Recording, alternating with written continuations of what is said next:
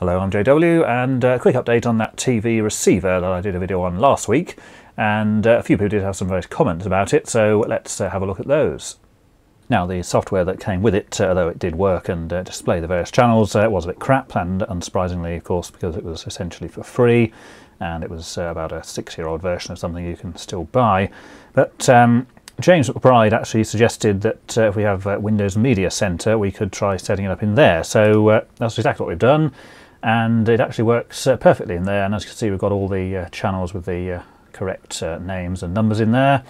And if you scroll down, there's all the others in the correct order, just as you expect with a television. So that works perfectly, and obviously you can also do the recording and pausing and all that kind of thing, which you would expect. So if we just stuff that on there, we'll see that picture comes in just fine.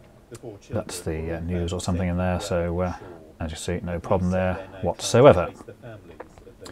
The remote control that came with it does not work with this, because obviously it was designed for that other software, so not really surprising. But certainly in terms of working, I mean, there's no problem with that at all. So if we just sort of pick another channel there, so it will switch over, no problem whatsoever.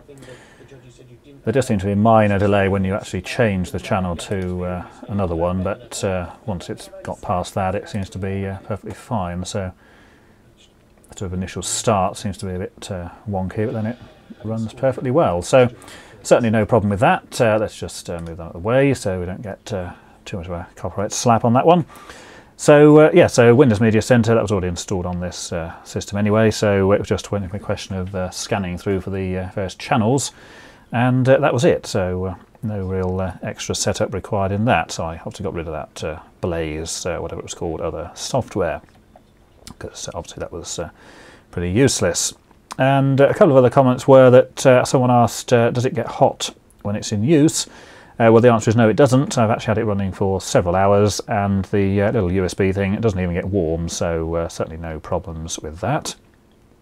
And Chris Lambert said that they bought the same items from the same seller on eBay and could never get it to work. Well, that's quite likely, because I can't imagine that quality control on an item that's retailing for less than £5 is going to be particularly high. So fortunately we've got one here that does work, but obviously that's certainly not guaranteed if you go and buy the thing. And of course that's the risk with buying excessively cheap items and having them sent in directly from China. And of course, even if it doesn't work, yes, in theory you could obviously return it, but of course in reality returning it's going to cost more than the item is worth anyhow. So certainly buyer beware, but obviously that's the reason it's very cheap, so not necessarily going to get exactly what you intended every time. And Photon Panda obviously all went along this line with saying they got their share of great deals and utter garbage and read the reviews before buying. Well, certainly definitely the case, and it's definitely a case of buyer beware in the case of not having any reviews, or even if some of the reviews are on there, some of them might not be quite as genuine as you might imagine.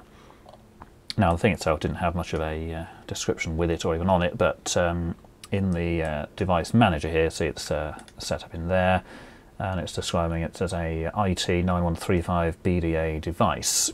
So that's obviously the chip or whatever inside the thing. So that may well obviously be used in other similar devices. So there it is. Doesn't really tell you a great deal about it. Now, although the actual description claimed it was high definition, it doesn't appear to receive high definition things, certainly not here in the UK anyway, as the transmitter we're receiving from does have some high definition channels on it, but this device and the Windows Media Center unfortunately don't show any of those. But there we go, it's just badly described in that case. And another comment said, try it in Linux. Unfortunately, I haven't used any Linux on the desktop for over 10 years, so I'm well out of date with that. So I can certainly do things on the command line, but obviously that's no good for a television viewing application.